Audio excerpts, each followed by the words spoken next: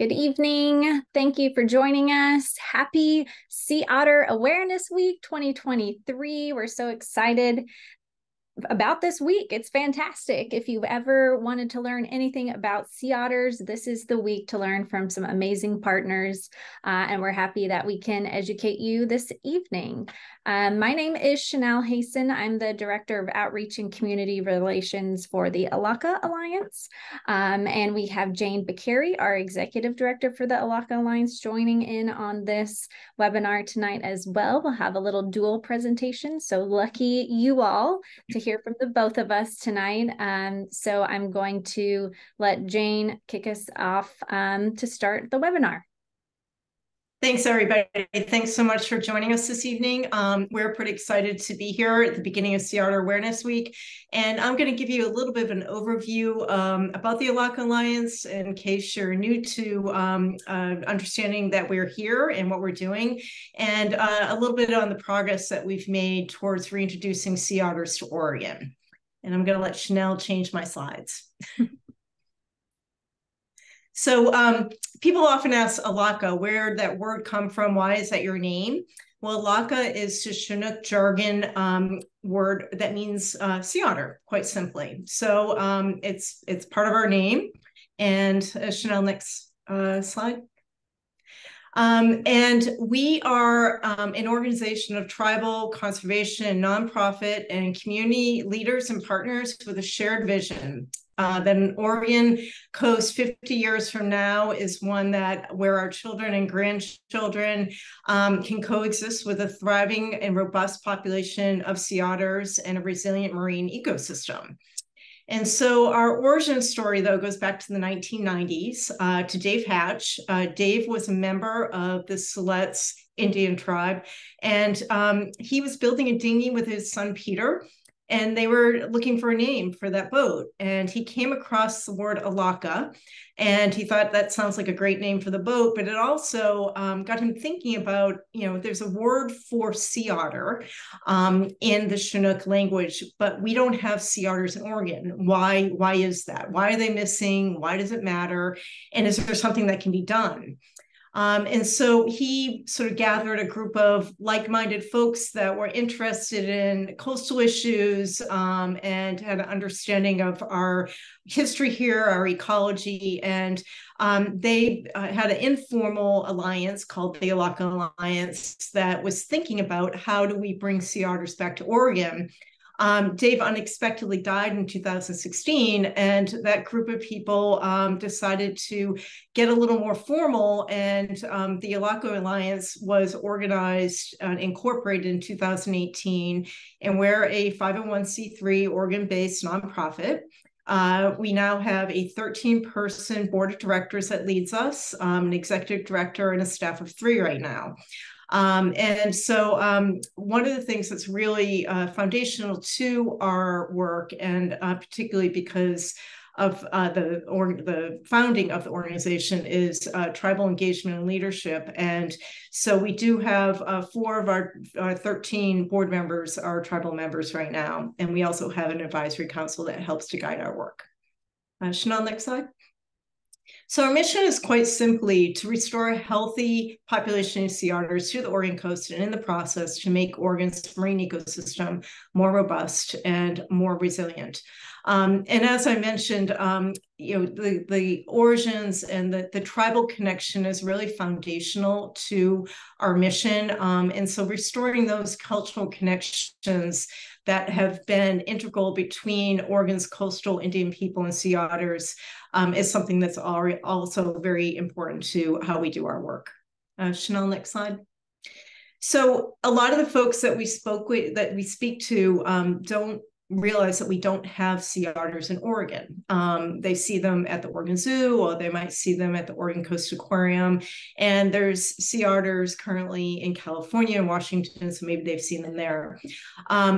So before the maritime fur trade commenced in the mid-1700s, there was a robust population of sea otters that extended from northern Japan up to Russia, across to Alaska, and all the way down south to Baja California.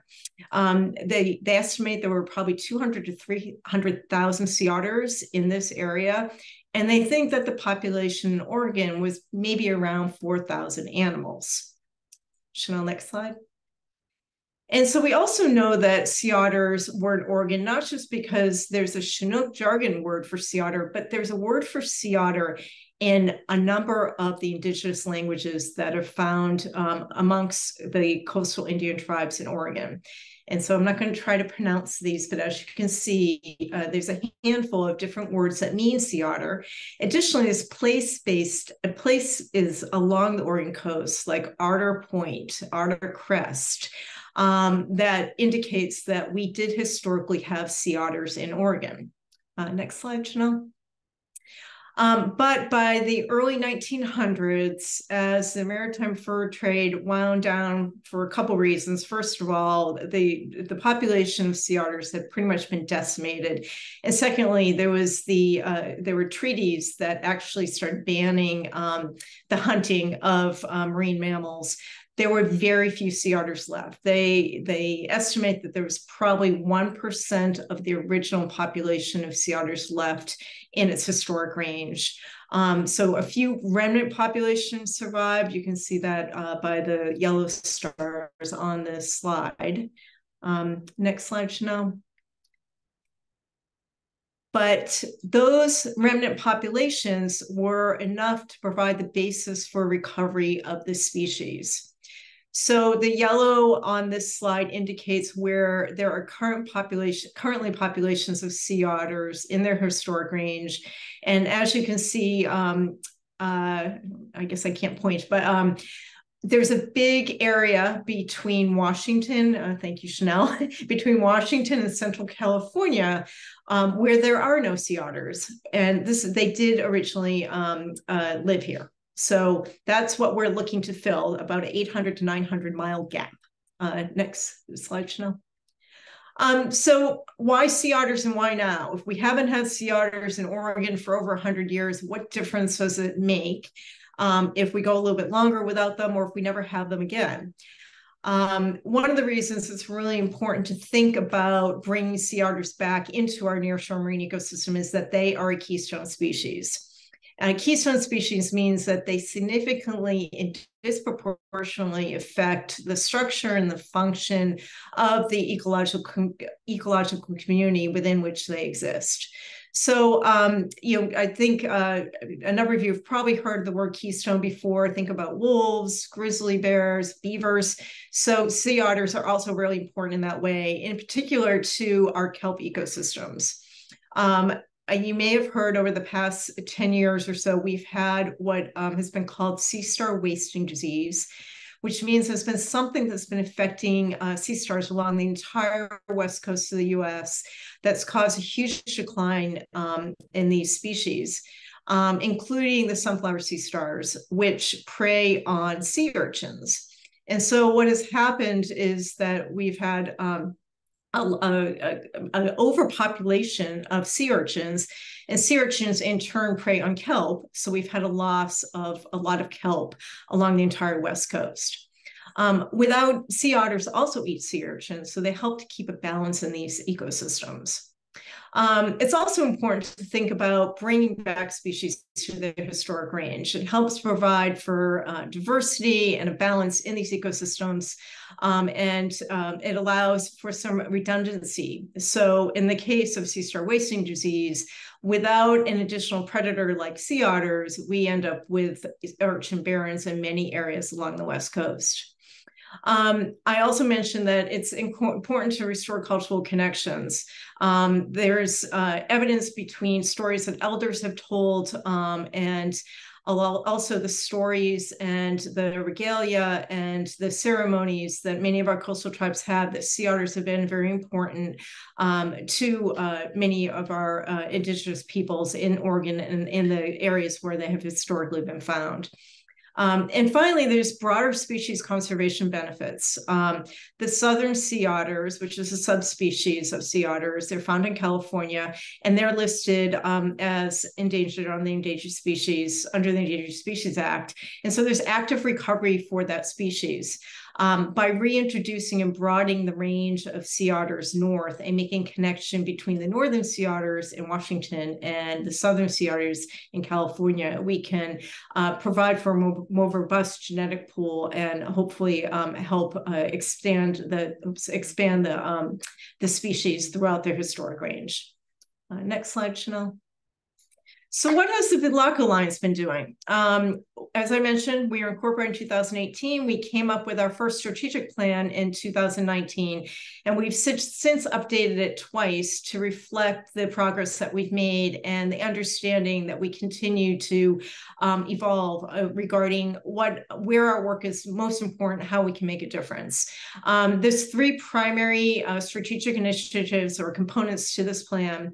The first is to complete the scientific assessment and policy work that needs to be done to understand if reintroducing sea otters is feasible within Oregon and what the impacts of that reintroduction might be. So we feel like it's really important to our mission to get the science right. And we've spent a lot of effort over the past 5 years doing different elements within the strategic initiative. The second is to build a consensus in the region that bringing back a population of sea otters, having a thriving population of sea otters in this area is a goal worth pursuing.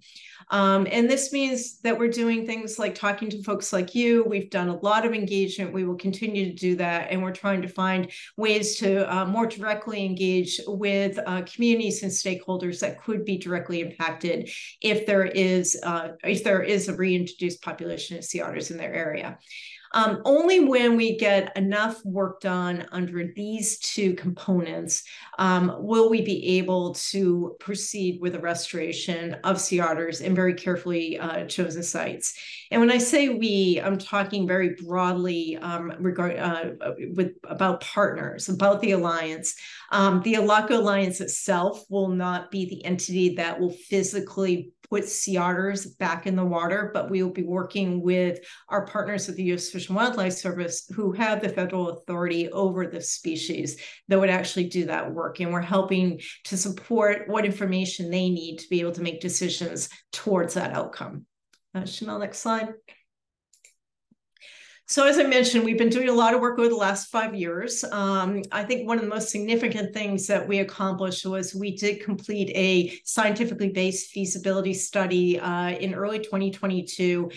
This was authored by 6 scientists that are experts in the field of ecology and other areas related to sea otters. And it was also recognized as significant enough that when the U.S. Fish and Wildlife Service completed their feasibility assessment related to sea otter reintroduction in the region in July of 2022, they largely referenced our work. So it's foundational to how we move forward. It helps to identify where we have information gaps. And one of those information gaps is around better understanding the socioeconomic impacts. And so we've done a couple studies to further inform those areas. One is we completed a high-level economic assessment study in April of last year. And then we just more recently completed a study that looks at the impacts, the benefits in particular, to tourism and travel-related industries on the Southern Oregon coast. We've also done some work related to GIS assessments and mapping. We are currently in the process of doing some research looking at the presence and distribution of sharks along the Oregon coast, so we can better understand what the impact from predation. And while sharks don't actually eat sea otters, they can bite them, which ends up being lethal for sea otters. So as we think about potential sites for reintroduction, we want to better understand what that impact from a predator like a shark might be. We've also worked on crafting some amendments to the Oregon Nearshore Conservation Strategy that ODFNW is considering. That's the Oregon Department of Fish and Wildlife. And we've weighed in on a study that's looking at the potential impacts from climate change on a potential reintroduction of sea otters in different areas. And finally, really significant, we're a young organization, we're only 5 years old. In 2022, the beginning of 2022, we hired our first employee, who was Chanel. I came on as a second employee in July. And then this summer, we've been able to bring on 2 more staff, permanent staff. Kyle Motley is our coastal community coordinator based in North Bend, Oregon. And Tabitha Rood is our science and policy director, who just started earlier this month, and she's based in Gold Beach, Oregon. So really excited to bring some additional capacity on board to help move this work forward and keep the momentum going. Next slide, Chanel. So one of the things that's really critical to our work is connecting with people. And Chanel's been, kind of spearheading this work from the very beginning. And we're excited to have more capacity to do some of this work now, because it's broad. The coast belongs to everybody. It's not just folks that live on the coast that care about these issues. It's folks throughout Oregon and really throughout the country and internationally. People have reached out to us and expressed support, sometimes questions and concerns, and we want to be there to answer that. So we look for a variety of ways. You can reach us. Our website is fabulous. It's a bunch of great information. And then we are all over the socials, thanks to Chanel. We have a great monthly newsletter that I encourage you to subscribe to. We keep it short and sweet, but very topical. And it gives you all the updates on what we've been doing along with our partners. And then we do things like this. We do webinars and presentations and tabling, and we have events. Our biggest fundraiser is the Oregon Otter Beer Challenge that is held in the spring. We've had it twice now, so it's becoming an annual event. And you can look for us in articles. Oregon Public Broadcasting recently had myself and Peter Hatch on to talk about sea otter reintroduction in Oregon. And earlier this year, National Geographic had an article about sea otters in which our board president, Bob Bailey, was interviewed. So we're getting out there. Next slide, Chanel. So finally, next steps, what more needs to be done? If we've been doing all this work over the last 5 years, what is it going to take to actually get sea otters back to Oregon and in the water? One of the things that's really critical for us to be working on now, and especially now that we've got a bit more capacity, is developing the plan for reintroduction and management of sea otters. There's a lot of things, a lot of different areas that need the experts to weigh in on and to think through very carefully. Everything from where might they be introduced? Where are the animals coming from? What are the logistics around transporting animals to Oregon from other places? Animal welfare. How are we going to monitor these animals? Who's going to be doing that monitoring for how long? And what are the options for managing animals once they're in the water if they don't do what the models predict that they might do? So there's a lot of different details that need to be thought out and developed into a reintroduction plan. Secondly, we've already begun collaborating regionally. As I mentioned, the U.S. Fish and Wildlife Service completed a regional feasibility assessment last summer. And when they consider whether or not to reintroduce sea otters to that 800-mile gap on the West Coast, they're thinking regionally. They're not thinking state by state. So we are already engaging with our partners in California and also with the service to think about more broadly. While Elakha is certainly focused on Oregon, whatever happens in Oregon would need to be coordinated and aligned with what might happen in the region regarding reintroduction. Now that we've got coastal folks that are sort of our eyes, ears, and voice on the ground, we're doing more focused stakeholder and community engagement, particularly in the South Coast, because it has some of the best habitat for sea otter reintroduction, but along the entire coast. So we're excited to be able to do more just listening and reaching out and meeting with folks, especially in what seems like a safer post-COVID world. We are embarking on a study that's going to be looking at both the benefits and potential impacts to fisheries in Oregon. There is some concern among some stakeholders about what the potential impacts might be to our sea urchin fishery in this state, along with the commercial crab fishery. So we want to get some answers to help fill those information gaps. Along with some additional areas that were identified in the feasibility study where we need to better understand what the benefits and impacts could be. And finally, we want to further engage and collaborate with our tribal partners, not just in Oregon, but also in the region. And so we're excited that we have the engagement of Oregon tribes on our board, but there's a lot of tribes in the region that could potentially be engaged and play a leadership role in this work. Next slide, Chanel.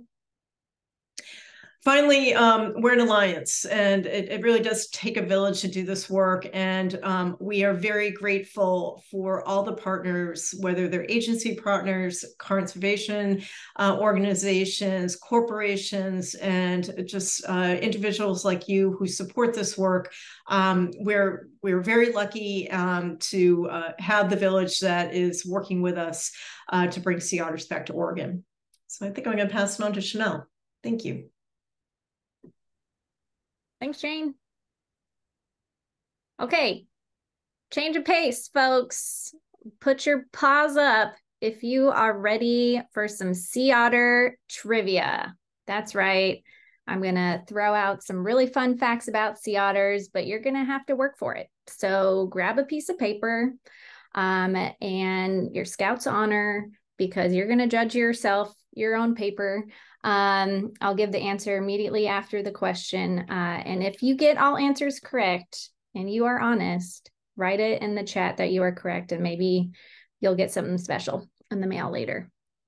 Okay, everyone got their piece of paper, or open your notes on your computer. That works too. First up, question number 1. For at least how many years sea otters were an important part of the culture of the people along Oregon's coast? A, 200, B, 1,000, C, 5,000, or D, 10,000? For how many years? Locked in? Great. The answer is D, 10,000 years. How do we know that? That is because sea otter bones were commonly found in shell middens, which were just big piles of discarded animal bone, shells, and other artifacts from ancient human occupation that were found along the coastline here in Oregon. And the prominence of sea otter bones in these middens shows the importance of sea otters in the life of the early native people, as well as the health of the ecosystem sea otters once inhabited.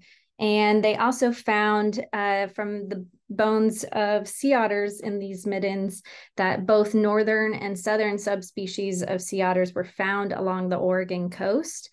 So that meant that those species intermingled, which increased the genetic diversity of the whole entire sea otter species. So hopefully that is something positive as well, that we can hopefully return sea otters to the Oregon coast and increase that genetic diversity all over again. Okay, question number 2. What are the modern threats to sea otters? A, oil spills, B, climate change, C, sharks, or D, all of the above?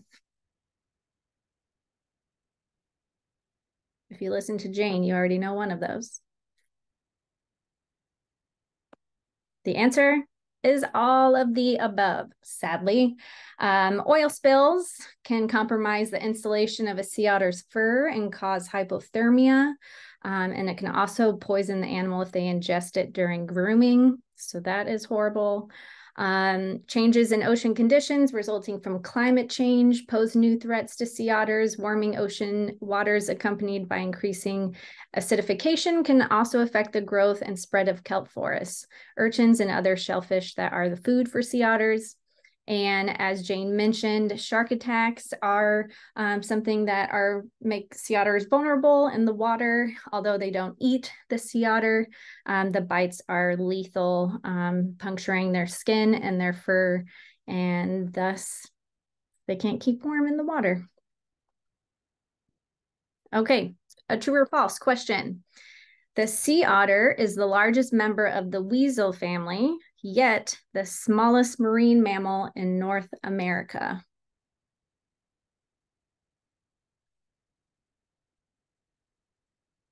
Largest member of the weasel family, yet the smallest marine mammal in North America.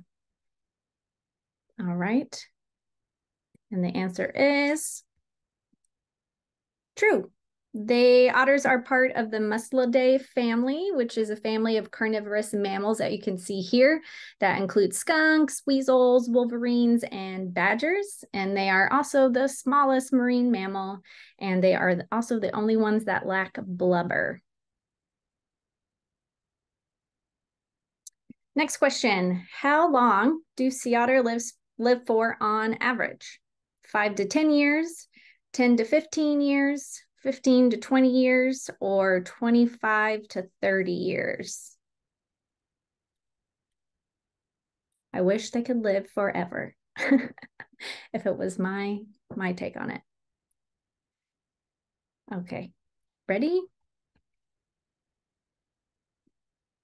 It's actually kind of a two-part answer. So if you got either one of these correct, I will take it. But males in the wild live 10 to 15 years. And for females, they live about 15 to 20 years in the wild. But in captivity, they have been known to live for up to 25 years. So if you got either B or C correct, I will take it. Okay, what do you call a group of sea otters? A canoe, a raft, a school, or a cuddle puddle? My personal favorite. What do you call a group of sea otters?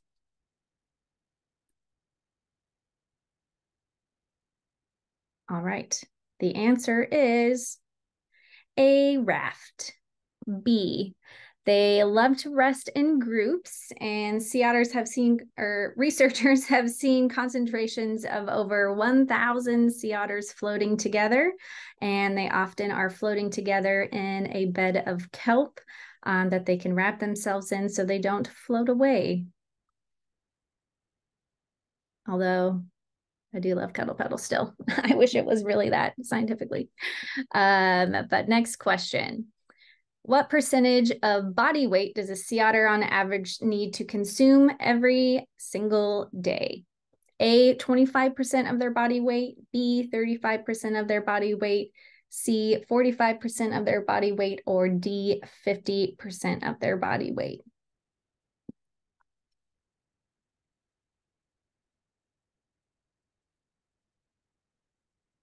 Okay, and the answer is A, 25%. So they have to eat 25%, 1/4 of their body weight every single day. And their diet includes sea urchins, crabs, mussels, clams, and they are often known to use tools, one of the only marine mammals to use tools to open their food, often floating on their back, and they take a rock and smash it down on that crab to open it. And they spend about 9 to 12 hours foraging for food. So they are either grooming themselves or they're always eating, or maybe sleeping too. Okay, next question. Sea otters can hold their breath for as long as A, 5 minutes, B, 10 minutes, C, 15 minutes, or D, 20 minutes. Also, no cheating. Don't go to Google and try and find the answer to these questions. I didn't say that in the beginning, but I'm watching you through the internet, so hopefully don't do that. Okay, how long can they hold their breath for? The answer is A, 5 minutes. So they can hold their breath for up to 5 minutes, but they don't always do that every single dive because that would take a lot of effort and energy. So most of their dives are shorter and in shallower waters. Okay, let's talk about how deep a sea otter can dive. So how deep can they dive? A, 35 meters or 115 feet. B, 15 meters or 49 feet. C, 25 meters or 82 feet. Or D, 45 meters, 148 feet. How deep can sea otters dive?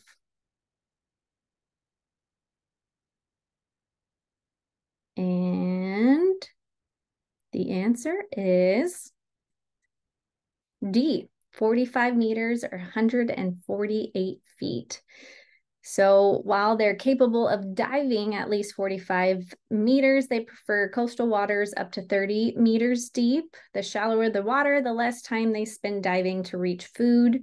They will use their sensitive whiskers to locate small prey inside crevices, or their strong forepaws to dig for clams too. Okay, let's see how many of you know the answer to this question. How many hairs can be found in 1 square inch of a sea otter's pelt? 5,000 to 10,000 hairs, 10,000 to 50,000 hairs, 100,000 to 250,000 hairs, or 600,000 to 1 million hairs?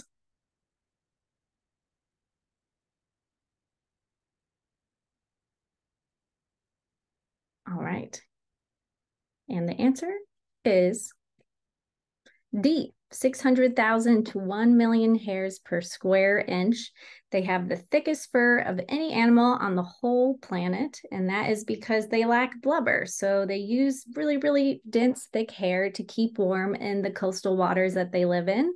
They actually have 2 layers of fur, and they're seen grooming themselves all the time because they're actually putting a pocket of air between those 2 layers of fur. So their underlayer closest to their body actually never gets water on it. So every time you see them dive underwater, if you watch any video footage of that, you'll see all these bubbles leaving their fur, and that is basically their warmth jacket is leaving them. So every time they surface, they immediately start grooming again, pumping that air back into their coat. Their fur is about 1,000 times more dense than human hair, but it wouldn't do any good if it was smooth and perfectly combed. So their hair is actually really tangled and kind of sticky, spiky. If you look under a microscope, and that helps it stay poofy and kind of intertwined with each other, so it traps that air in there. Okay. What is a normal body temperature for a sea otter? A, 55 degrees Fahrenheit, B, 70 degrees Fahrenheit, C, 89 degrees Fahrenheit, or D, 100 degrees Fahrenheit? What is their normal body temperature for a sea otter?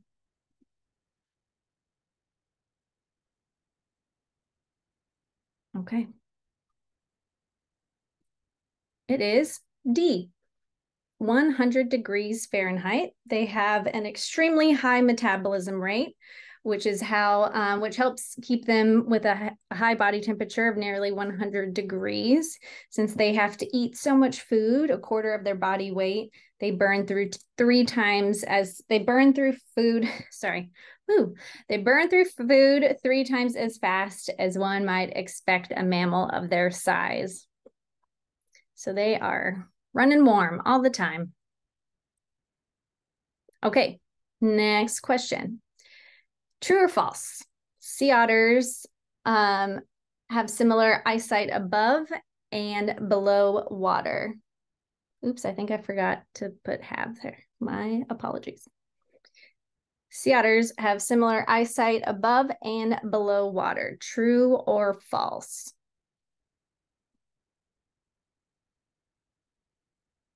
The answer is true. There is evidence that sea otters can see just as clearly above water as they can underneath the water as well. They can actually squeeze their lenses through their pupils into a more rounded shape when they're diving. And that rounded shape bends the light more, which compensates for the reduced bending affected by water. And the light properly reaches the retina and enables a clear image.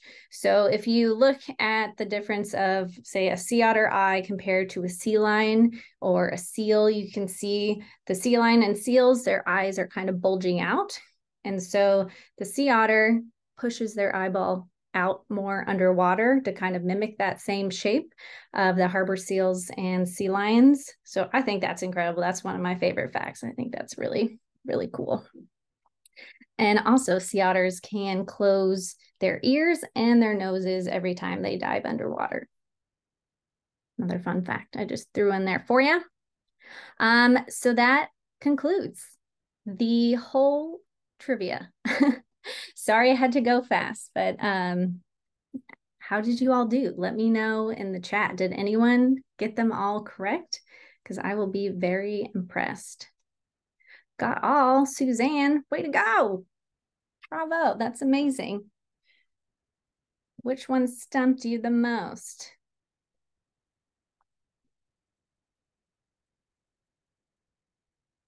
Nice. I'm glad you learned something, Sean.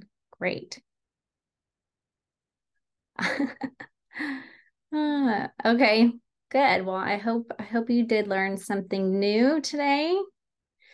There's obviously so many more fun facts about sea otters that I can tell you about, but I had to pick just a couple. So to conclude our presentation a little bit, I want to talk about some events that we are coming up with next. So for Sea Otter Awareness Week, we still have plenty of things to do. I will be down in Newport on the Oregon coast tomorrow at Yaquina Head Outstanding Natural Area, doing a live stream float down the coast. We're kicking it off. I can give you the link for that in a second in the chat. And then we'll also be tabling probably inside the visitor center there because it looks like there's rain in the forecast. And then the next day on the 27th, we'll be at the Oregon Coast Aquarium, tabling by the sea otters. And then we'll also be doing the same thing at the Oregon Zoo on Friday the 29th and Saturday the 30th. So come see us there in Portland. Also, you're the first to hear, we have our virtual Sea Otter Science Symposium is back. So we invite speakers from all over the world. And this year's theme is the interrelationships of underwater forest. So we have a great lineup of speakers. It's on our events page on our website. The registration is open, so please go check that out. We also have a really fun fundraiser on October the 13th, Friday the 13th, Furry Freaky Friday, down in Langlois on the Southern Oregon coast. And tickets are available for that. If you go on our website as well, it'll be super fun. And we're unveiling a sea otter sculpture from local artist Elizabeth Roberts that she made it all from marine plastic that's washed up on the beaches of Oregon. So it'll be a life-size version of a sea otter. And I've seen pictures of her process and it's going to be amazing. So you don't want to miss that. And also, if you don't follow us on social media or you haven't joined our email newsletter, you can do that right now. Why not? If you love sea otter content and fun scientific information, please do follow us. And all of our previous webinars and symposiums are on our YouTube channel. So if you ever have questions about that or want to re-watch things, check out our YouTube channel. And that's it. If you have any questions, feel free to use the Q&A feature. I know we've got a couple throughout the presentation, or you can use the chat box too, because we kind of have a smaller audience, so that works out. But if you did get all correct, Suzanne, I will email you for a fun little prize. Okay, so we had one question in the beginning. When people think they're seeing sea otters now, say off of Newport, what might they be seeing? So most often people say they see sea otters running along the beach or swimming in the ocean on their stomachs. It's most of the time a North American river otter, which I have a slide just for this question because we get it so often. So sea otters, you can see, have those big back flippers that are great for swimming, horrible for being on land. Meanwhile, river otters, they live on land. So all four paws are about the same size. So they are easily maneuvering, running along the beach, running over rocks, foraging in the ocean. And they're also found near fishing piers because people throw them heads of fish and they eat them. Sea otters don't eat fish, so they wouldn't be happy with that. So most of the time, people are seeing river otters, and even though there's river in the name, they still swim and forage in the ocean, sometimes by river mouse. And there's also sea lions and harbor seals that if their head pops out, or sometimes it can resemble what looks like a sea otter, if that's what you're wanting to look for. But it's very, very rare. There are a handful of occasions throughout the year where a lone sea otter usually comes down from the Washington population, usually a male, an older male looking for a new female raft of sea otters. And unfortunately, we don't have one of those. So it's not out of question to maybe see a sea otter, but it's very, very, very, very, very rare. So thanks for that question. Let's see, what's the other questions we've got? Jim asks, seems like a lot of seaweed this year, especially in Depot Bay. Is kelp making a comeback? Is that not kelp? So yes, there's a really nice population of kelp forest off of Depot Bay. Bull kelp is an annual, so it begins its life and ends its life within a year cycle. So often with big waves and big storms, which I know we've had recently on the coast, dislodge the kelp from the rocks that they're holding on to and thus washing ashore. So it's not uncommon to see larger amounts of kelp, usually in the fall and winter. But there still is some healthy populations of kelp on the Oregon coast. It's just not as vast as it once was. Before we had urchin barrens. Jane, if you ever want to jump in here, let me know. No, you're fine on that one. I was going to see what you wanted to say about the next question regarding. Yeah, let's see.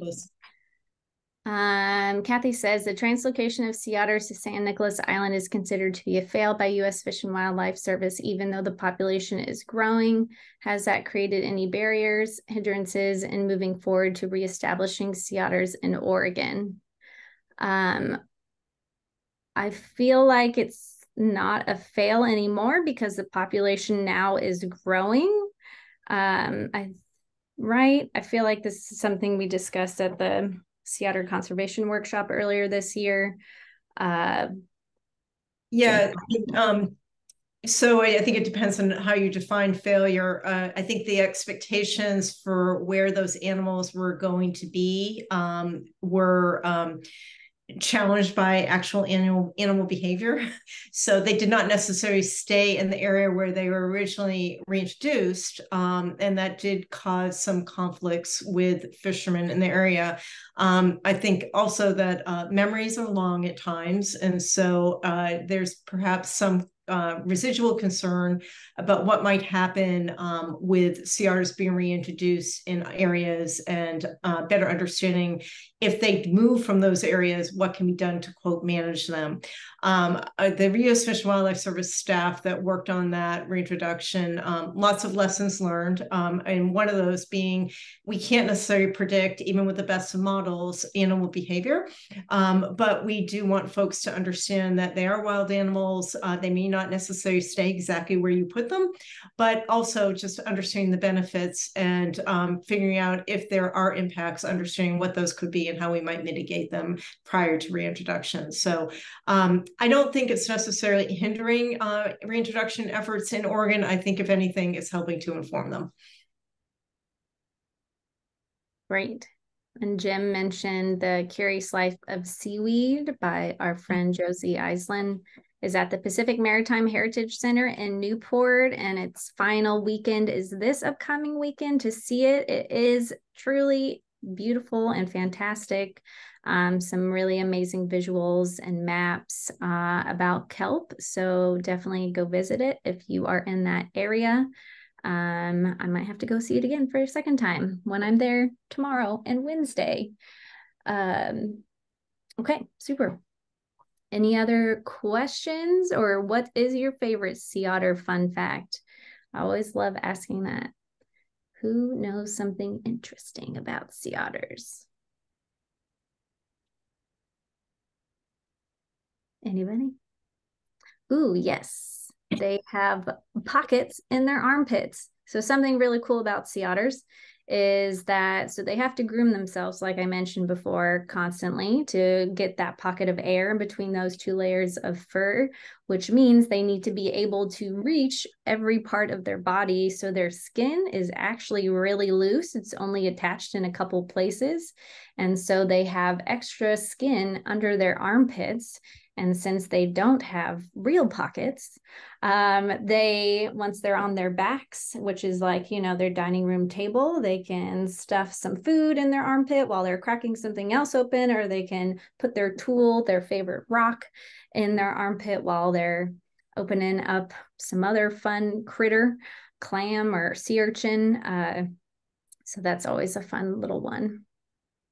Oh, yeah. So sea otters eat so many purple urchins sometimes that it stains their teeth and can also stain their bones, the purple pigment.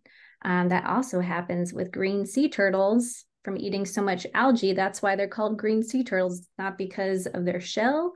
It's because their fat is actually green. Oops, threw in a sea turtle. Fun fact in there. You got a bonus.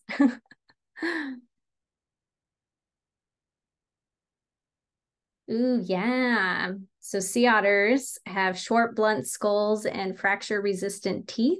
So that's how they can eat those hard-shelled invertebrates without breaking their teeth. And they have a bite force similar to a black bear, about 80 pounds of force. So that is how they can crack open a lot of things as well if they don't have a rock. Rita said Rosa is the oldest living sea otter in captivity at the Monterey Bay Aquarium. She is 24 years old, was a mama to 15 pups in the surrogate program. Oh, that's so wonderful. I used to volunteer with the sea otters, and when they had river otters many moons ago, so I got to work with Rosa. That was so fun. Great fact, Rita. Nice. And Suzanne saw Rosa on Saturday. How fun.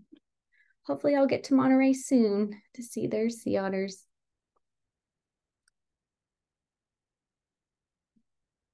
Jane, what's your fun fact? What's your favorite sea otter fact? Well, mine was the pouches under the arms, but I think just the swimming on their backs and the fact that it's not, it's fun, but it's also really critical to their life cycle. The fact that they have to teach their young pretty much everything.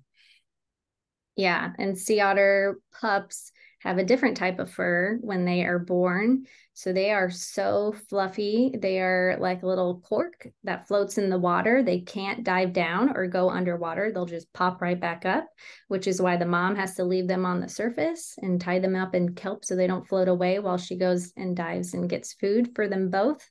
And eventually that fur becomes adult sea otter fur. And then that's when the mom teaches the pup how to dive and forage for food for themselves.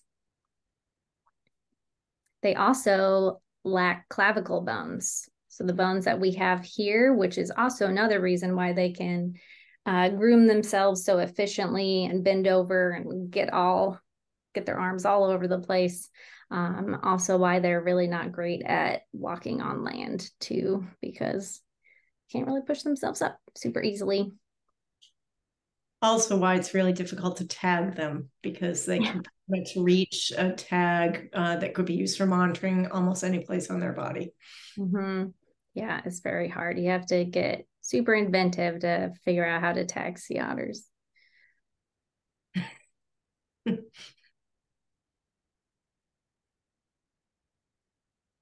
I see that there's some Halloween ideas popping up in the chat also. So hopefully this has inspired everybody for the upcoming holiday. Yeah. Let's see. I'm just writing. So there's another question. How do sea otters handle adverse events such as storms and wildfires? And storms. So recently in Monterey Bay, there was a huge storm. And there were several hundred sea otters in a raft out in the kelp forest in front of Monterey Bay Aquarium that they had never seen that many before. And I think it's what they do when there's huge waves and storms is gather together and make one super raft. It's, safety in numbers and protection. I think that's their best bet there. For wildfires, I'm not sure that affects them too much since they are in the water. But I'm sure smoke inhalation is not great for any animal that breathes air. I think the impact that wildfires could have, and perhaps remains to be seen as we've had more wildfires in recent years, is the erosion and the impact that can have on water quality when we have winter storms. They did find this past year down in California, there was increased incidence of toxoplasmosis around, in the sea otter populations down there, and they think that was a result of the runoff from the high rainfall they had and the impact that had on the amount of pathogens. So, a really good question, and probably something that we need to be aware of as the wildfires have been so intense over the past 5 years or so. Awesome. Okay. Margot has a fun fact. While sea otters are diving, their entire metabolism adjusts to maximize use of oxygen in their bodies, called the dive response. I didn't know that. That's super cool. Thank you for sharing. Let's see. Lindsay says, how much do sea otters sleep every day and when? Are they up during the night? So sea otters can sleep for about 11 hours a day. Another reason why I feel like my cats remind me of sea otters all the time. Sleeping, eating, and that's pretty much it. And so they forage during the day. So at nighttime, yes, I believe they usually are just sleeping.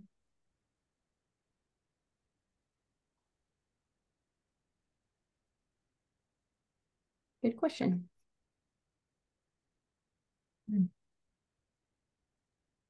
Let's see. Kathy said, pups are born with visible teeth. I was lucky enough to witness a sea otter birth in Morro Bay and got a photo of the baby and those teeth the next day. Best day ever.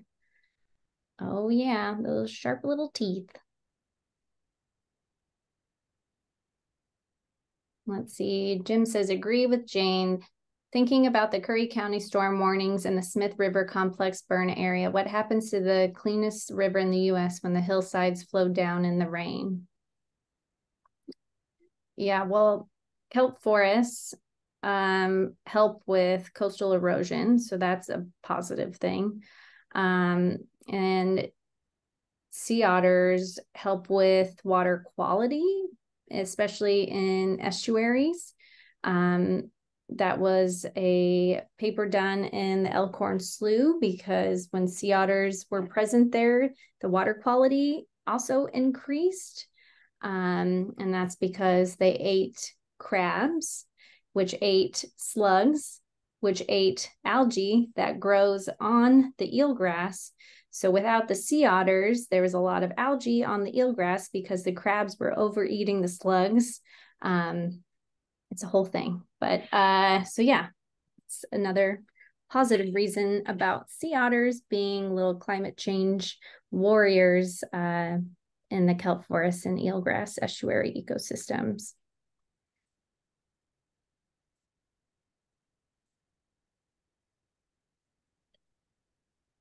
All right. If that is it, can end a little early. But that was fun. I love learning some new things about sea otters. Thanks for some of those fun facts, everyone. And we hope to see you at some events coming up, whether that's virtually or in person.